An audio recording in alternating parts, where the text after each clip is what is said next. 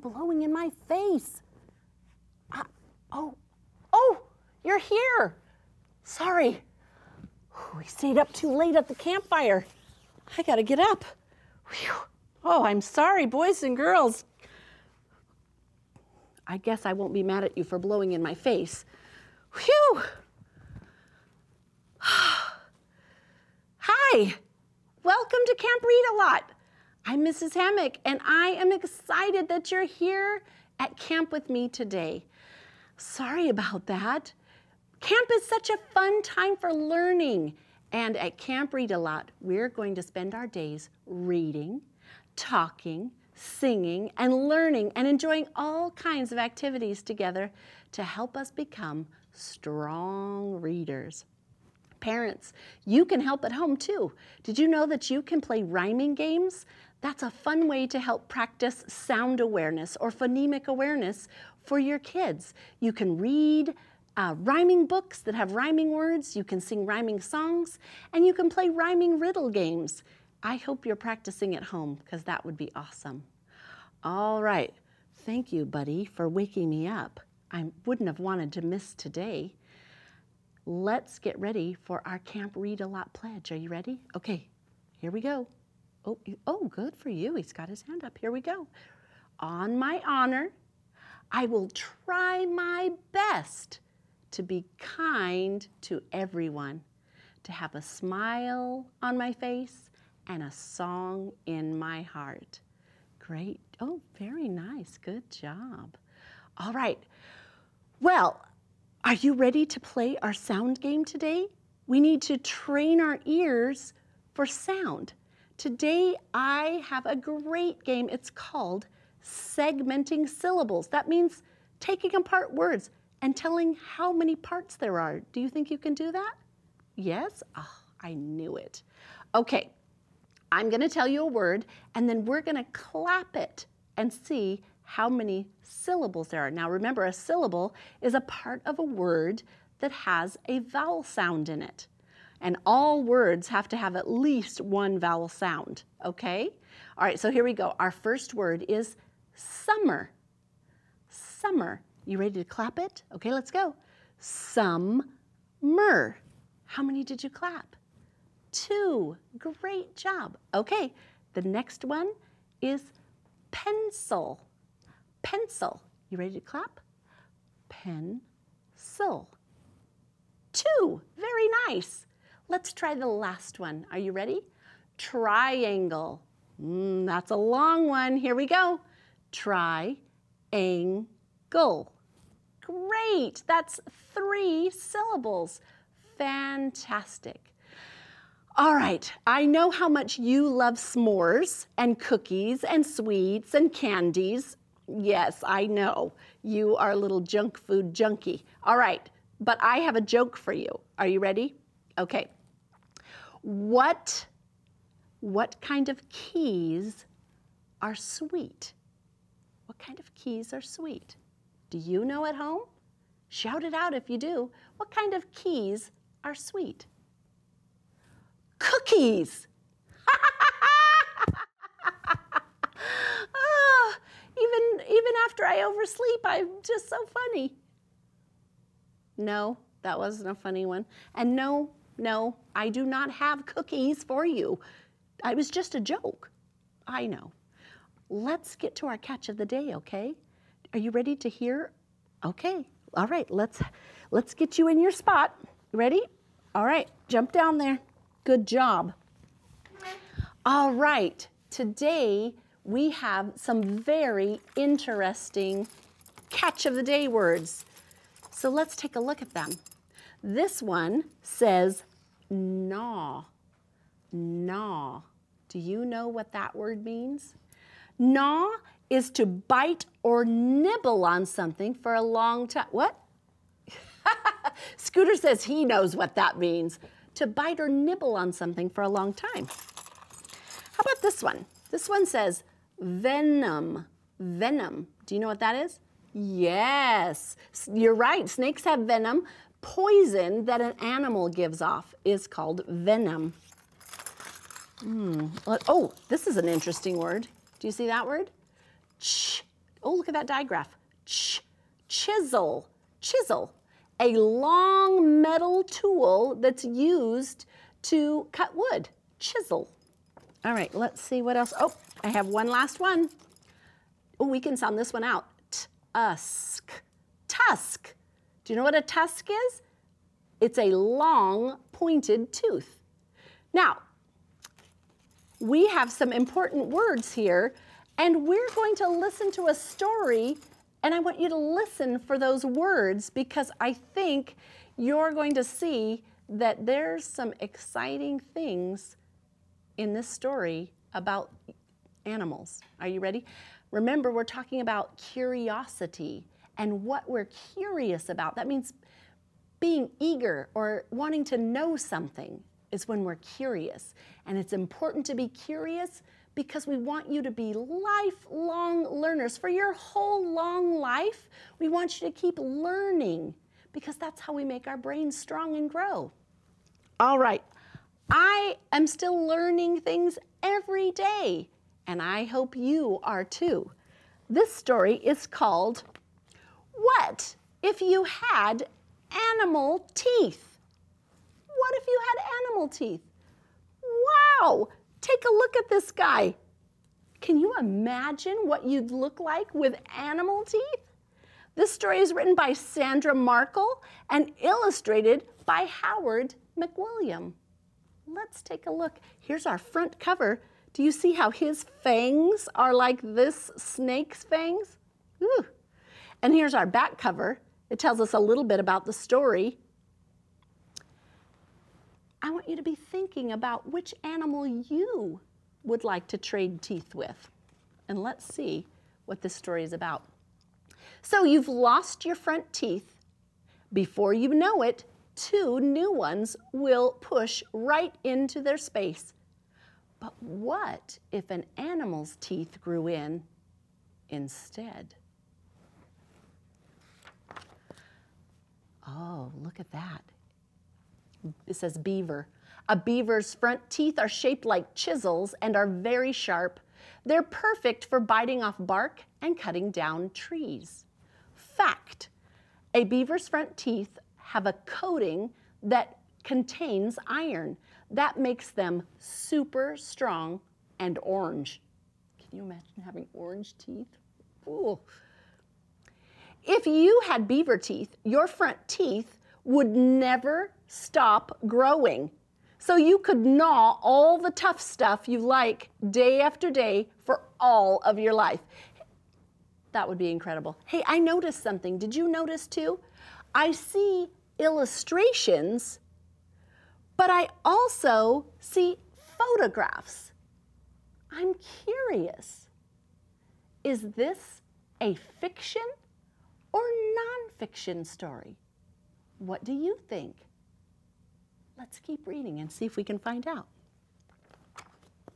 Ah! Oh, that just gave me a fright. Great white shark. A great white shark's front teeth are like all its others, 2 inches long with an edge like a steak knife. They're great for biting through super thick things like elephant seal skin.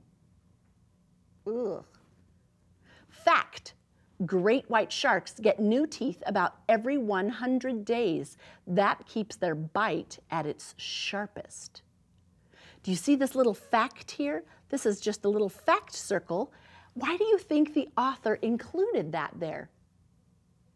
Right, so we can learn more about the animal that it's talking about. Did you decide, is it a fiction or nonfiction? Well, you're right. It is a nonfiction story because it's telling us facts about animals, but it's telling us in a fun way. If you had great white shark teeth, you'd never have to worry about losing a tooth. There'd always be a new tooth growing in behind it to slide into place, and there'd never be a gap in your bite. Look what she looks like. Wow. Narwhal. A narwhal's front teeth do something quite strange. The right one stays small, but the left one grows longer and longer and longer to nearly 10 feet. Once it's that big, it has a new name. Instead of a tooth, it's called a tusk. Fact, a narwhal's long front tooth grows right through its upper lip. Oh, that means it comes right out of the lip. How crazy is that? I like to call them the unicorn of the sea. Don't they look like a unicorn, right? What would you see, or what would you use your tusk for if you were a narwhal? Would you poke around to find fish or fight off enemies? Or would you feel your way through the dark parts of the ocean? Even scientists are curious about what the narwhal does with its tusk. Did you hear that? Scientists, those are the smarty pants people that know all about animals, that are studying animals, and they don't even know some things. They're still curious and finding out. See how it is to be a lifelong learner? Pretty cool. Elephant. An elephant's front teeth are called tusks too. A male's tusks grow between 5 and 7 inches long each year of its life. The world record elephant tusk was more than 11 feet long. They're great for digging water holes and pulling up tree roots to munch on. Fact, elephants are right-tusked or left-tusked, meaning they use one tusk more than another. Just like we use our hands. Some of us are right-handed and some of us are left-handed. How cool is that? I bet you didn't know you were kind of like an elephant.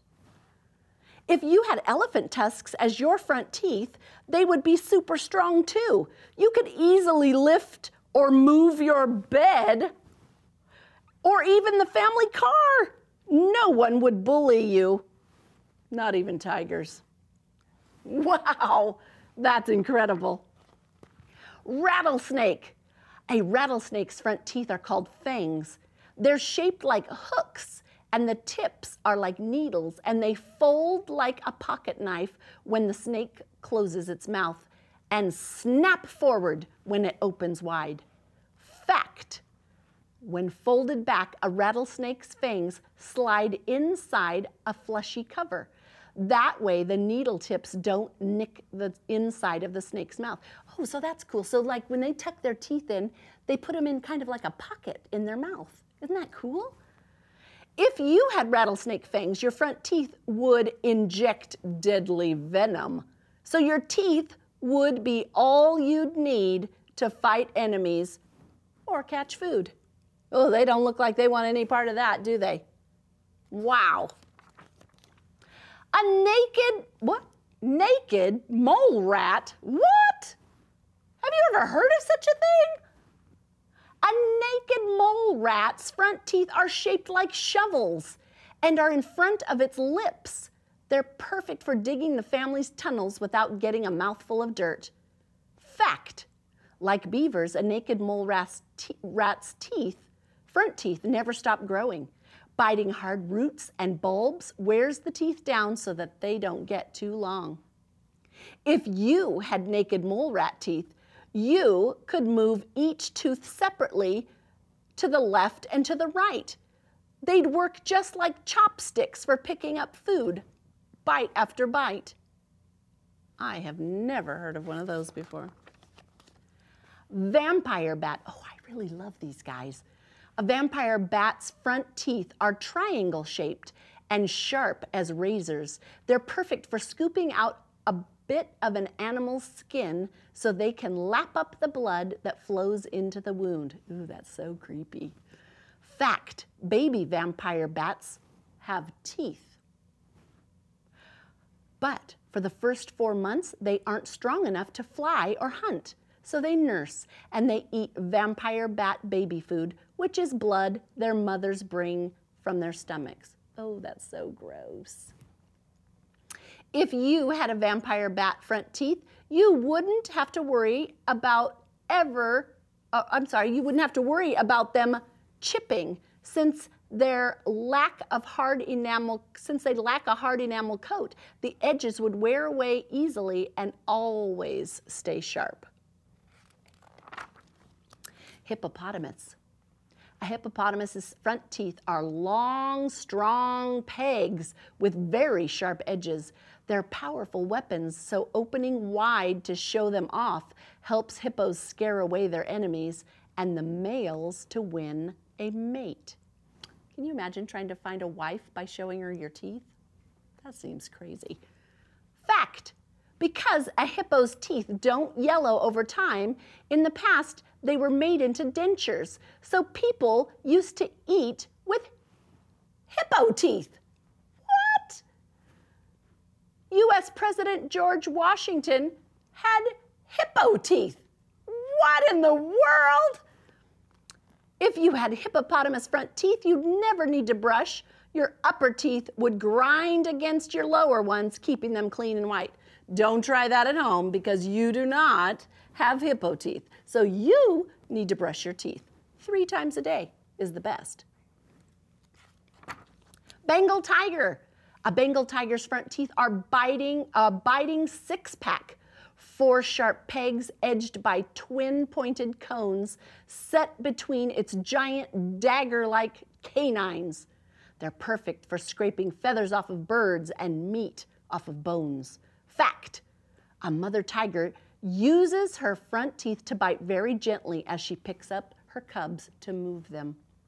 If you had Bengal tiger front teeth, they'd be strongly anchored into your jaw. You could bite and hold tight while dragging something as heavy as 5 times your weight.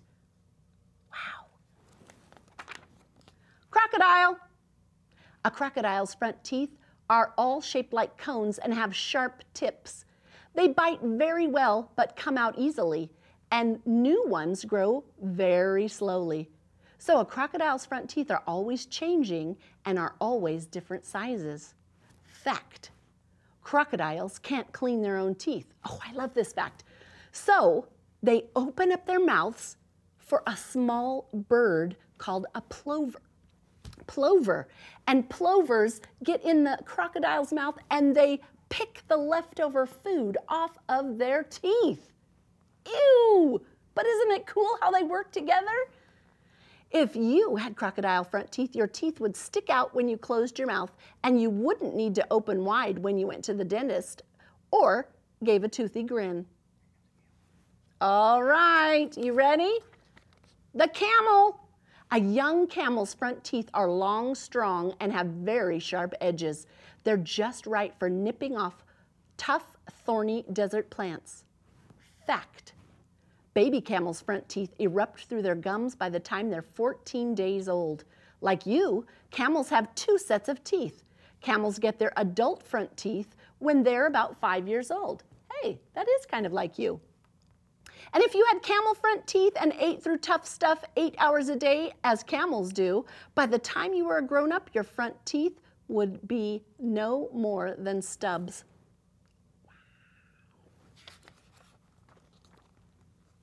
Animal teeth could be cool for a while, but you don't use your front teeth to cut down trees or scare off enemies. You don't need them to dig tunnels or bite off really tough stuff. And you never lift the family car with your teeth, even for fun. So what kind of front teeth are right for you? Luckily, you don't have to choose. The teeth that replace those that you lose will be people teeth. They'll be what you need to bite apples and carrots and corn on the cob, just what you need to help you talk, and best of all, to show off your great big smile. Wow.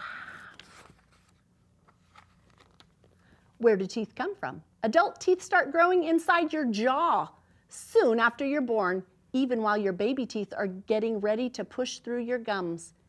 Any new growing teeth are called tooth buds. The crown or top of the tooth forms first, and then the roots grow and push the tooth up. When this happens, an adult tooth, it makes the baby tooth's roots break down. That's why our teeth get wiggly when we're getting ready to lose our baby teeth. Next, the baby tooth gets loose and falls out. Then the permanent adult tooth moves into its spot. Aren't teeth amazing? Right? I hope you're taking care of your teeth because They help us to do all kinds of things, including talk. All right, what did you think? Are there any animal teeth that you are curious about? Did you think of some fun things that you might like to try out? If you could pick teeth, did you figure out which animal's teeth you would choose? All right, we're going to talk about that in a few minutes, but let's take a look at our reading power chart. It says, what if you had animal teeth? That's the name of our book. Here's our animal, the beaver. What makes the beaver's teeth, their teeth, unique? Unique means special. So what makes the beaver's teeth special? Do you remember what it said in our story? Right. Their teeth are sharp enough to bite bark. That's the outside covering of a tree. And to cut down trees. They cut down trees with their teeth. That is incredible. All right, so we're going to say they are sharp enough to cut down trees. Wow, don't try that at home. What would happen if they had people teeth? What would happen if a beaver had people teeth? Right, they wouldn't be able to cut down trees, would they? That would be a problem. Let's look at the great white shark. All right, what makes their teeth unique? Now, sharks do have pretty incredible teeth. Do you know?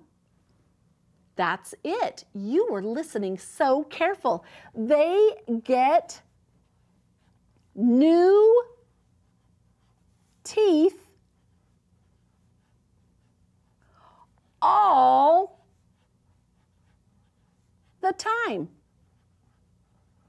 And they're super sharp. So that means we have two sets of teeth, our baby teeth, and then we lose those and we get our adult or grown-up teeth. That's it. And if you don't take care of your grown-up teeth, then you don't have any teeth. And that's why George Washington had to use hippo teeth. But sharks never run out of teeth. They just continue to grow them their whole long lives. Isn't that incredible? I know. All right, I have to talk about the narwhal just really fast. Can you remember what is special about the narwhal's teeth? Right, it grows. Do you remember where it grows? Through its lip. And it can be 10 feet long. When it gets long like that, we call that a tusk. How cool is that? Wow, that is amazing. Well, I have a fun activity I think we're going to try. Are you ready? Okay, let's go over to our activity table because we're going to try on some animal teeth. You ready to try it? All right, come on. You come join me.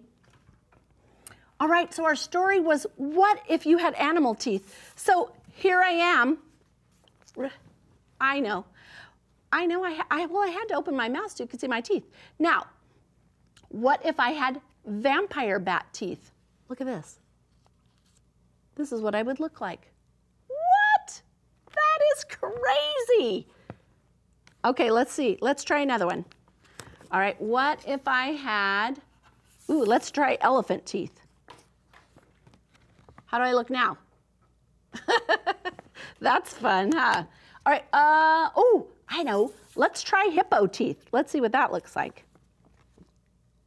Wow! I don't even look like myself. What do you think? What should we try next, Scooter? Oh, the narwhal? Oh, I love that. I could be a unicorn of the sea. Okay, let's try it. Isn't that silly? This is something you could try at home. Ooh, let's do the naked mole rat. Let's see what that looks like. Wow! I look so different. Ooh, should we try shark teeth? Ooh, that would be good. Shark teeth. How about that? What do you think? Which one do you like the best? Ooh, should I try the crocodile? Okay, let's do that. Wow! Well, there's so many great ones, I'm not sure what I'll choose. But it's time for us to sing. Are you ready? Skinnamarink-a-dink-a-dink, skinnamarink-a-doo. I love you. I love you in the morning and in the afternoon. I love you in the evening and underneath the moon. Oh! Skinnamarink-a-dink-a-dink, skinnamarink-a-doo. I love you and you and you and you. Bye-bye.